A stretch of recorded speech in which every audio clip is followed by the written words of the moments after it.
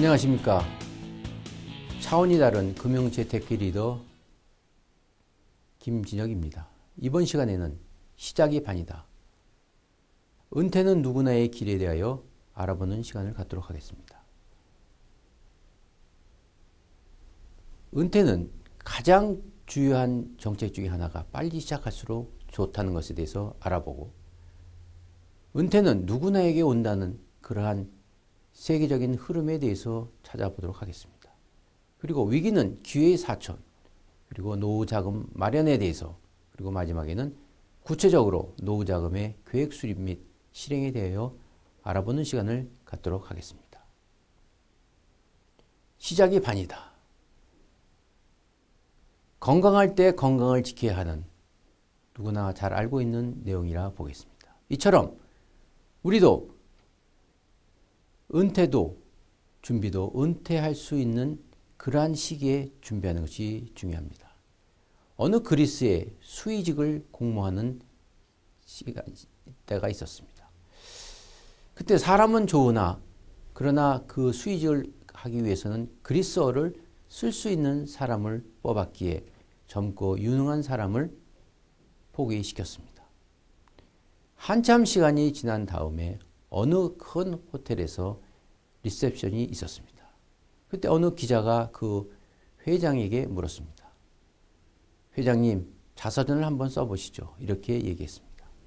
이럴 때 그 사람은 저는 사실 글을 쓸 수가 없습니다. 그래서 이전에 수위에서도 떨어졌습니다.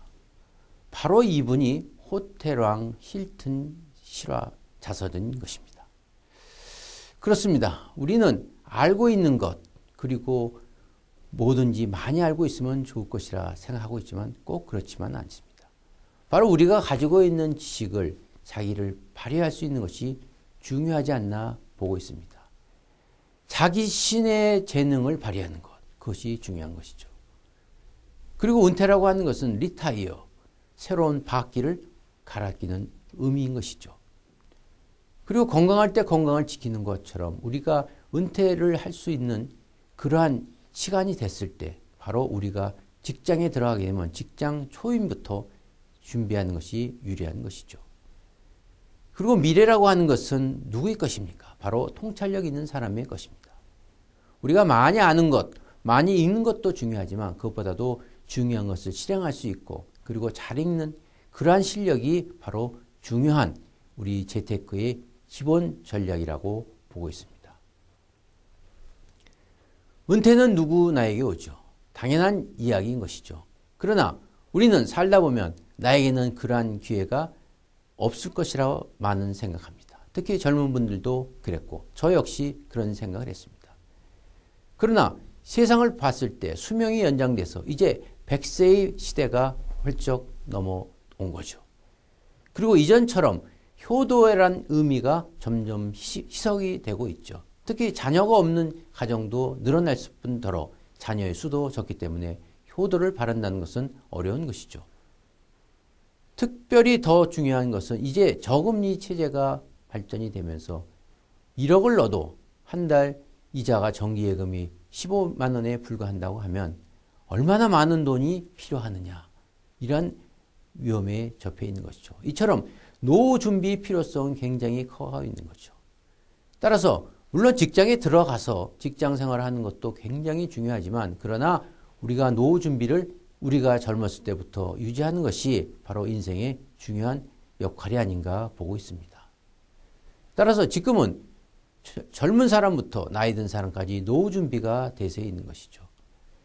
여러분이 잘 아시는 바와 같이 인생 살아갈 때 3개의 불행이 있다고 합니다. 첫 번째가 청년이 일찍 출세하는 거, 청년 때 너무 갑자기 돈을 많이 버는 거, 두 번째가 중년 때 상처를 하고, 그리고 노년 때 무전인 경우가 가장 불행한 거죠. 그러나 인생의 사이클을 봤을 때 가장 불행한 것은 역시 노년의 무전이 아닌가 이렇게 보고 있습니다.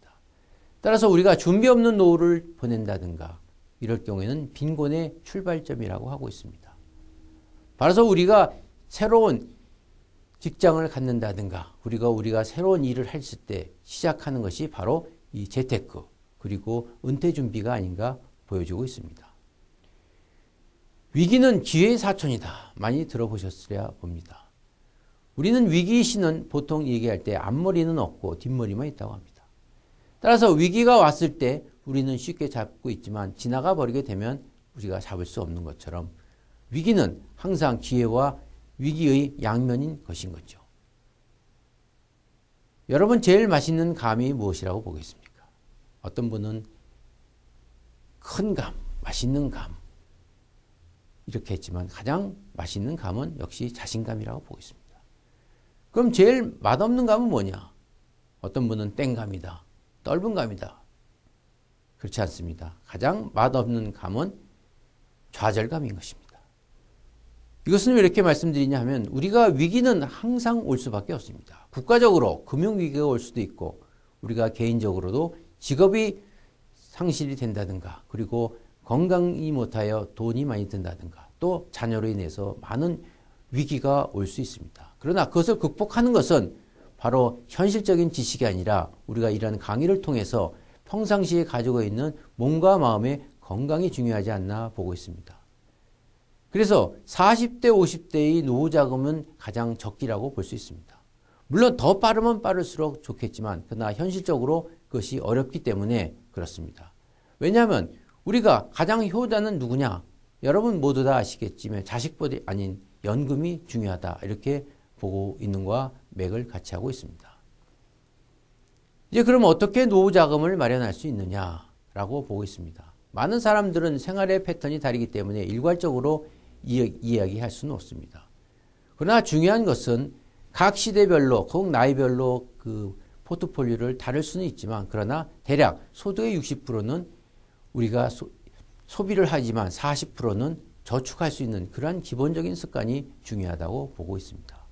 그리고 목표가 설정이 되어 있어야 합니다. 우리가 부산에 간다, 뉴욕에 간다라고 가정했을 때 아무 비행기나 타고 그냥 멀리만 가면 가는 것이 아닌 것과 마찬가지로 이 노후 준비 그리고 자산 설계도 역시 분명한 목표와 그리고 분명한 금액 산정을 가지고 있어야지 된다고 보고 있습니다. 그러나 우리 많은 사람들이 통계도 나왔지만 대부분의 사람들은 이러한 노후 준비가 이루어지지 않았고 교육이 제대로 되어 있지 않기 때문에 이제 막상 노후가 돼서 은퇴를 하고 나서 왜 나만 이 모양인가 이렇게 많이 후회하고 그리고 좌절감에 있는 분들을 많이 발견하게 됩니다. 그러나 대부분의 사람들이 이 형상에 있기 때문에 꼭 나만 잘못돼서 이렇다고 볼 수는 없습니다. 그래서 지금 말씀드리는 이제 복지와 문제 그리고 이러한 문제도 연결이 되고 있습니다. 바로 이러한 공통적인 고민들을 어떻게 해결하는 것이 가장 바람직한 것이 바로 우리 이러한 교육의 중요한 키포인트라 보여주고 있습니다. 그래서 노후 자금을 위해서는 보통 3종 세트를 준비하라고 합니다. 첫 번째가 국민연금이죠. 젊었을 때부터 국민연금을 불입을 해서 나중에 노후가 돼서 연금을 찾아야 되는 것이죠. 물론 지금과 같은 시스템에서는 금액이 얼마 되지 않아서 그것이 얼마 될 것이냐라고 하는 경우도 있지만 그러나 장기적으로 보면 국민연금만큼 안정적으로 수익을 내는 것도 많지 않다고 보고 있습니다. 그리고 퇴직연금. 이 퇴직연금은 2005년도부터 제도적으로 발전이 돼서 이전에는 중간정산을 통해서 그 퇴직금을 생활비로 썼지만 그러나 노후를 생각한다고 하면 생활비로 쓰기보다도 퇴직연금을 계속 누적시켜서 은퇴했을 때 활용할 수 있어야 됩니다. 그리고 국민연금과 퇴직연금이 사회적인 보장이 돼서 안전하다면 얼마나 좋겠습니까? 그러나 국가가 노인을 위한 국가가 있을 수가 없듯이 그 노력의 하나는 역시 자기 스스로가 개인연금을 들어서 자금 관리를 해야 된다고 보고 있습니다. 노후 자금의 계획 수립과 실행에 대해서 말씀드리도록 하겠습니다. 나의 포트폴리오는 어떻게 되어 있느냐? 그러기 위해서 나의 금융자산이 어떻게 분산이 되어 있는지 그리고 내가 현재 투자하고 있는 상품의 대상이 주식인가 예금인가 장기 상품인가 단기 상품인가 국내용인가 해외용인가 이런 것에 대한 분석을 철저히 해야 됩니다. 단순히 누가 좋다 유행에 따라서 한다라고 하는 것은 굉장히 위험하고 있죠. 특히 우리는 많은 자산들이 부동산에 포함되어 있습니다. 지난 신문에는 70%가 부동산에 투입됐다고 보고 있습니다. 그러나 부동산 시장이 안정되어 있고 계속 지속 상승한다면 문제는 없겠지만 그러나 그것은 아무도 알 수 없는 방법. 결국 우리가 매월 생각을 해야 하는 데에서는 일정한 현금 자산 능력이 있어야 됩니다. 여러분 부자라는 것이 무엇입니까? 돈이 많이 있고 통장이 많이 있는 사람이 부자가 아니죠. 필요할 때 경제적인 어려움이 없이 얼마든지 쓸 수 있는 것이 부자인 것처럼 했을 때 나의 자산의 스톡의 개념이 얼마가 많고 적고가 그것이 중요한 것이 아니라 내가 필요할 때 얼마큼 황금성을 갖고 있고 그 돈을 얼마나 잘 활용할 수 있느냐가 중요한 것이죠. 이렇게 현재의 위치를 파악하기 위해서는 끊임없는 자기 성찰과 그리고 준비사항을 이용을 해야 됩니다. 이 강의를 듣는 것처럼 강의를 열심히 하고 경제신문을 통하고 세계 경제를 통하고 그리고 자신의 몸값을 높일 수 있는 이런 것들이 준비사항이라고 볼 수 있습니다. 이러한 준비사항을 가지고서 그리고 어떻게 올바른 목표를 향해서 갈 수 있는 것이 중요한 것이죠. 지금의 시대는 열심히만 일하고 해서 성공할 수 없는 것이죠. 올바른 방향을 통해서 탁월한 다른 사람과의 차별성을 유지할 때 그것이 성공의 요인이 아닌가 이렇게 보고 있습니다. 많은 분들이 착각하고 있는 것이 재테크와 그리고 노후 준비라는 것이 돈을 그저 많이 모은다 이런 의미는 아닙니다. 바로 돈의 현재를 어떻게 시간과 구분을 해서 잘 파악할 수 있느냐에 생각합니다. 그래서 노후 자금을 생각하기 전에 제일 먼저 우리가 은행의 단리와 복리가 어떤 것인가에 대한 확실한 구분이 없으면 바로 공부하셔야 됩니다. 단리라고 하는 것은 마음 그래도 내가 1,000원에 10,000원의 돈으로 10%의 금리를 한다면 연 100원씩 나오겠죠. 그러나 복리일 경우에는 첫 번째가 100원이면 이자가 붙은 10,000원에 100원, 11,100원에 다시 또 10%가 붙는 이러한 효과가 있는 거죠.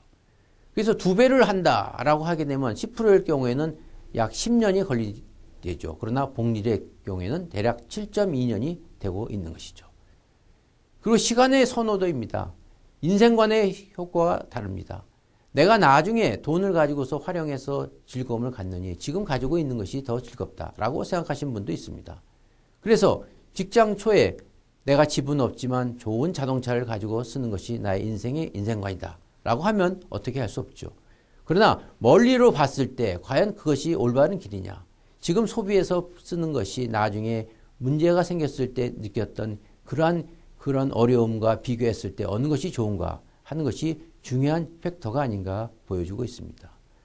노후 자금을 계획하고 현재 자금을 아는 것도 중요합니다. 그러나 아는 것이 바로 실천하지 않는다면 그것은 하나의 계획일 뿐입니다. 우리가 꿈을 꾸지만 그것을 이루어지는 것은 비전과 마찬가지로 우리 노후 준비는 우리가 알았을 때 이 강의를 통해서 필요성을 느꼈을 때 바로 실천할 수 있는 저와 여러분이 되셨으면 합니다.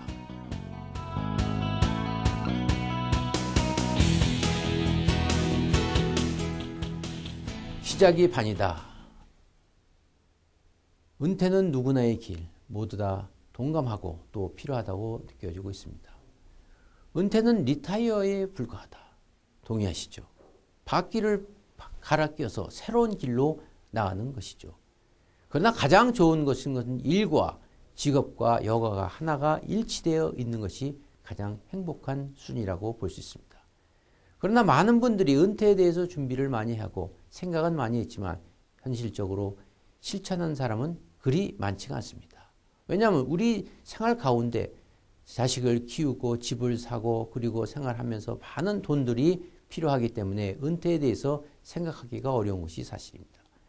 그럼에도 불구하고 우리 행복을 나중에 책임질 수 있는 것은 바로 연금이며 일정한 금액이 돈이라 생각했을 때 이 은퇴 설계는 바로 시작이 중요하다는 것을 알고 있어야 됩니다. 따라서 이러한 노후 자금을 계획하고 그리고 수립하고 그리고 이것을 실천할 수 있는 의지가 중요합니다. 그리고 노후 자금의 설립과 그리고 수립하고 실천하는 것은 각 사람마다 다 다르고 있습니다. 그리고 하는 방법도 다 다르고 있습니다.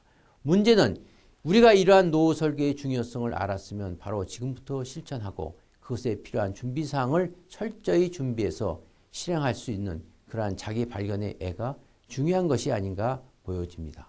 감사합니다.